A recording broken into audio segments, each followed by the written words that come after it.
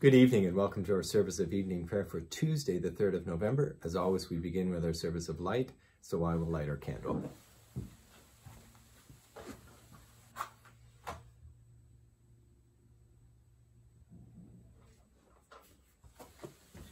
Light and peace in Jesus Christ our Lord. Thanks be to God. Jesus Christ is the light of the world, a light no darkness can extinguish. And let us sing together our hymn to the light, Christ, mighty Saviour.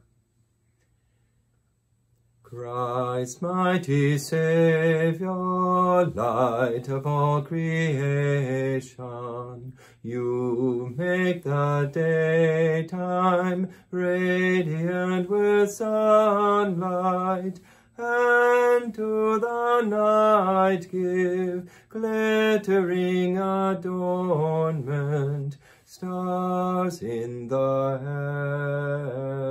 heavens.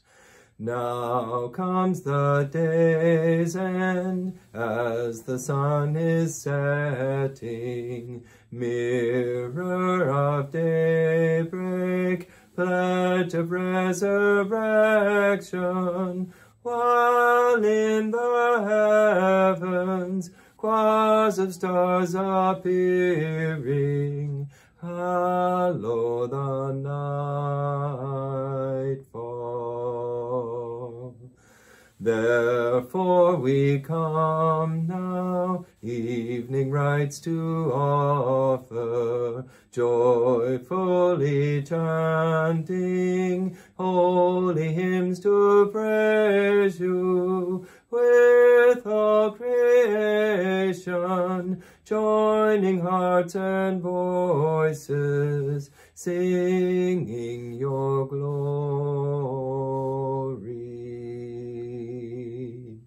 And our psalm is Psalm number 68, verses 1 to 10. Let God rise up, let his enemies be scattered. Let those who hate him flee before him. As smoke is driven away, so drive them away. As wax melts before the fire, let the wicked perish before God. But let the righteous be joyful. Let them exult before God. Let them be jubilant with joy. Sing to God. Sing praises to his name. Lift up a song to him who rides upon the clouds. His name is the Lord. Be exultant before him. Father of orphans and protector of widows is God in his holy habitation. God gives the desolate a home to live in. He leads out the prisoners to prosperity, but the rebellious live in a parched land. O God, when you went out before your people, when you marched through the wilderness, the earth quaked, the heavens poured down rain at the presence of God, the God of Sinai, at the presence of God, the God of Israel. Rain in abundance, O God, you showered abroad. You restored your heritage when it languished. Your flock found a dwelling in it. In your goodness, O God, you provide for the needy. Glory to the Father, and to the Son, and to the Holy Spirit, as it was in the beginning, is now, and will be forever. Amen. And now let us sing one of my favorite hymns, Fairest Lord Jesus. Fairest Lord Jesus, ruler of all nature, O thou of God and man the Son, they will I cherish, they will I honor, thou my soul's glory, joy and crown. Fair are the meadows, fairer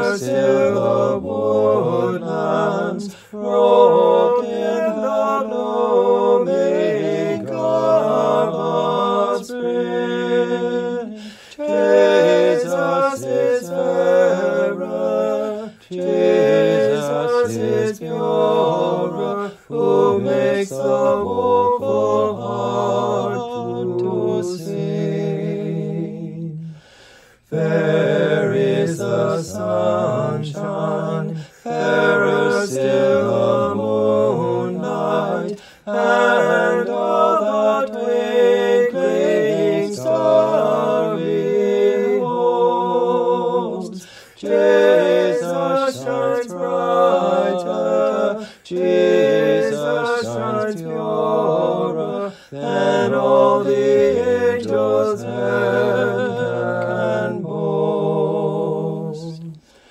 All fairest beauty, heavenly and earthly, wondrous it is as is found in thee. None can be nearer, fairer or dearer than thou, my Saviour, art to me. And the Gospel is Luke 13, 1-9. The Holy Gospel of our Lord Jesus Christ, according to St. Luke. Glory to you, Lord Jesus Christ.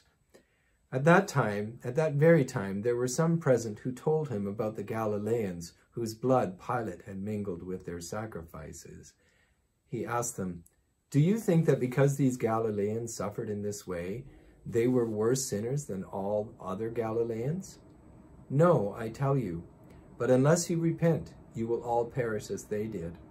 Or those 18 who were killed when the Tower of Siloam fell on them. Do you think that they were worse offenders than all the others living in Jerusalem? No, as I tell you, but unless you repent, you will all perish just as they did." Then he told this parable. A man had a fig tree planted in his vineyard, and he came looking for fruit on it and found none. So he said to the gardener, "See here, for 3 years I have come looking for fruit on this fig tree, and still I find none. Cut it down. Why should it be wasting the soil?" He replied, "Sir, let it alone for 1 more year, until I dig round it and put manure on it. If it bears fruit next year, well and good. But if not, you can cut it down." The Gospel of Christ. Praise to you, Lord Jesus Christ. So at Jesus' time, people were wondering why other people suffered misfortune. Like those, they were probably rebels who Pilate had executed. They were probably zealots who might have done something against the Roman Empire, of course. But also other people who seem to be just innocent, and this tower just falls on them and kills 18 people in one go. People all along have said, why did this happen? There must have been a purpose. They must have done something. Jesus says they weren't any worse sinners, but unless you repent, you will die the same way they did. In other words, I think he's really talking about the fact that death can happen to anyone at any time. But to be repentant means to live your life in accordance with God's will. It doesn't mean groveling in the dirt for your sins. It means aligning your will to God's will. That's what repentance means. It means to change direction. Sometimes it's a 180-degree direction. Sometimes it's a course correction as we align our way into God's will. That means listening for the voice of God. That means discerning what God's will is for us and carrying it out. And then Jesus tells this wonderful parable about the fig tree. The owner goes to the fig tree 3 times, or for 3 years in a row, no figs, cut it down. And then of course, here's the parable bit. The gardener says, let me care for it. Let me dig around it, put manure around it, and then give it one more chance. And I think Jesus is saying that Jesus himself is there to give all the people a chance, to give the people a chance to return, repent, align their will into God's way. And therefore God's grace can flow through them. Their lives can be blessed. They can be a blessing to others. And that therefore gives us a chance to turn our lives around and to be people of God. So let us take this to heart. Jesus gives us the chance to come closer to God and align our will with his. Let us sing our next canticle, and we're going to sing Ubi Caritas. Ubi caritas et amor, ubi caritas Deus ibi est, ubi caritas et amor, ubi caritas Deus Eusebius, ubi caritas et amor, ubi caritas Deus ibias.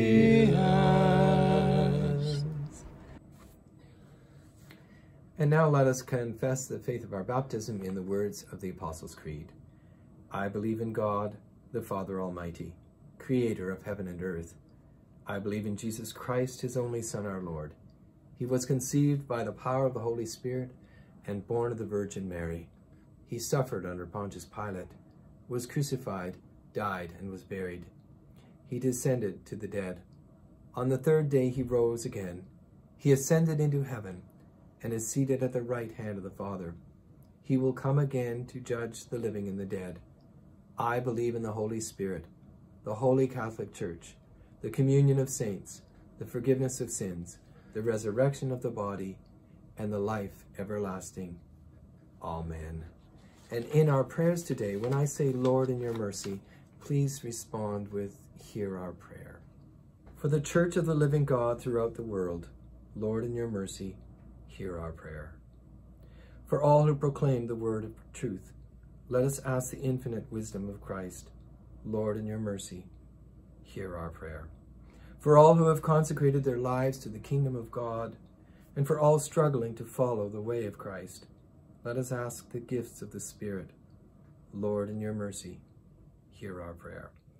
For Elizabeth, our Queen, for the Prime Minister of this country, and for all who govern the nations, and especially we pray for the people of the United States as they are electing a new president, that they may strive for justice and peace. Let us ask the strength of God. Lord, in your mercy, hear our prayer. For scholars and research workers, that their studies may benefit humanity. Lord, let us ask the light of the Lord. Lord, in your mercy, hear our prayer. For all who have passed from this life, let us ask the peace of Christ. Lord, in your mercy, hear our prayer. We pray for all who are sick in our parish and those known to each one of us who are gathered together in this way. Today we pray for Jane Ross, Jim Glass, Doug McDonald, Bill Crandall, Ahmad Masse, Judy Graham, for Jane Gatke, Marilyn Abraham, Jeff Smith, for Bernice Peterson, for Peter Robertson, for Melanie and family, Cheryl Clark, Allie, Lynn Aitkins, Eileen Speidel, Pat and Les Matthews, Dana Morin, and Betty Goodchild. We also pray for Michael Benoit. We pray, O Lord, for their health and well-being, and that they might know the healing touch of Jesus in their lives and have wholeness of being in body, mind, and spirit. Lord, in your mercy, hear our prayer. We continue to pray for our refugee families still in Beirut, for Muhammad, Karima, Fatin, and Ahmed Al-Alam. Lord, in your mercy, hear our prayer. We pray for 10 more households on our parish list, and if you're joining us from another parish or community, I invite you to pray for members of your community as well. Today we pray for Rodney and Julie Bentley, for Lorraine Barrington and Amy and Sarah, for Donald and Jenny Betker, for Marion Binns, for Ethel Bird, for Steve and Helen Bittner, for Gregory and Gail Blanchard, for Dawn and Christine Bogle, for Faye Bonanno, and for Iris Bonanno. We give thanks for them, O Lord. We pray for their well-being and pray that they might know they belong to a community of faith which cares and prays for them. Lord, in your mercy, hear our prayer. In the Anglican cycle of prayer today, we pray for the Diocese of Rochester in England and the Right Reverend James Langstaff, their bishop, the Diocese of Rochester in the Episcopal Church, and the Right Reverend Prince Singh, their bishop, the Diocese of Kushtia in Bangladesh, the Right Reverend Samuel Sunil Mankin, who is bishop and also primate. We pray for the Diocese of Rockhampton in Australia as they are electing a new bishop. the Diocese of Delhi in North India, and the Right Reverend Waris K. Mase, their bishop, and the Diocese of Kutigi in Nigeria, and the Right Reverend Jeremiah Kolo, their bishop. We pray for all the clergy and people of those dioceses. And let us pray our favorite prayer from New Zealand. Lord, it is night. The night is for stillness. Let us be still in the presence of God. It is night after a long day. What has been done has been done. What has not been done has not been done. Let it be. The night is dark. Let our fears of the darkness of the world and of our own lives rest in you. The night is quiet. Let the quietness of your peace enfold us, all dear to us, and all who have no peace. The night heralds the dawn. Let us look expectantly to a new day, new joys, new possibilities. In your name we pray. Amen. And the collect for this week. Almighty and merciful God, it is only by your gift that your faithful people offer you true and laudable service. Grant that we may run without stumbling to obtain your heavenly promises, through Jesus Christ our Lord, who lives and reigns with you and the Holy Spirit, one God, now and forever. Amen. Gathering our prayers and praises into one, let us pray as our Savior taught us. Our Father in heaven, hallowed be your name. Your kingdom come. Your will be done on earth as in heaven. Give us today our daily bread. Forgive us our sins as we forgive those who sin against us. Save us from the time of trial, and deliver us from evil. For the kingdom, the power, and the glory are yours, now and forever. Amen. We sing together, Bless the Lord, my soul. Bless the Lord, my soul, and bless God's holy name. Bless the Lord, my soul, who leads me into life. Bless the Lord, my soul, and bless God's holy name. Bless the Lord, my soul, who leads me into life. Bless the Lord, my soul, and bless God's holy name. Bless the Lord, my soul, who leads me into life. Let us bless the Lord. Thanks be to God. The Lord Almighty grant us a quiet night and peace at the last. Amen. May the Lord of peace give us peace in all ways and at all times. Amen. Thank you for joining us this evening. I hope that you'll be able to join us tomorrow evening as well. Good night.